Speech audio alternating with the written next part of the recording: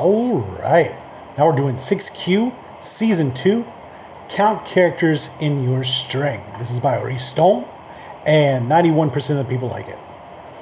So the main idea is to count all the occurring characters in a string. If we have a string like ABBA, then the result should be A is 2 and B is 1. So the key is A, the key is B, the value is 1, 2, the value is 1. All right, respectively.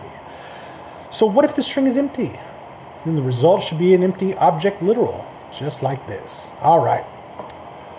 So for this one, we're going to utilize the require function, all right? We're going to say const here, count equals string.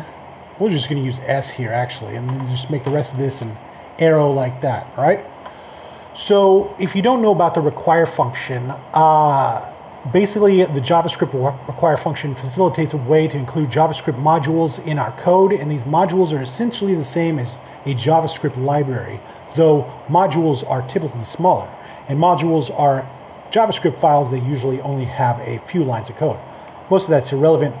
Basically what it's going to do is we're going to be able to access a library, and then we're going to use the method inside of that library. So the library we're going to access for this is this lodash library right here. And you could go to lodash.com, and it's right here. And then the actual method we're going to use is this count by right here. And so the count by, we can put the collection and the iterative. I don't really know what this part is. Actually, yeah. Actually, so look right here. So in this one, they're doing a math.floor on it, and then just counting up what these would be. And since there's two 6s, there's two 6s right here, and then a 4 right here, and it's going in numerical order. And then this one's doing the length.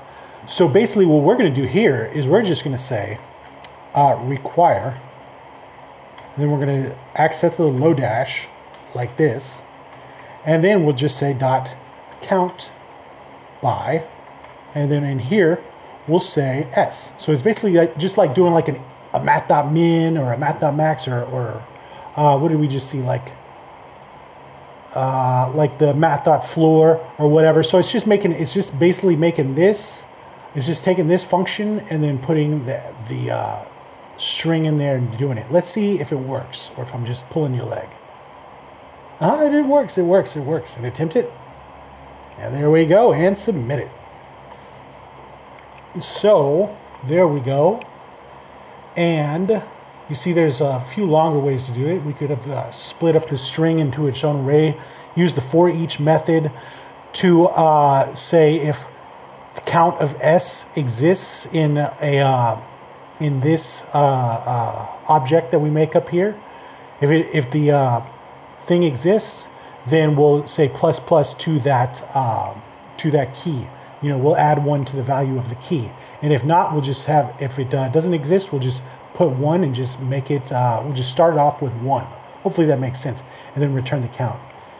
And then here we're doing the split reduce method right here, but basically the same thing, but we're just doing reduce instead. And then you can just keep going and see all the rest if you feel like it. Let's go over to mine. Just me on this one. Best practice in my opinion. Very much like it, and we'll see you next time.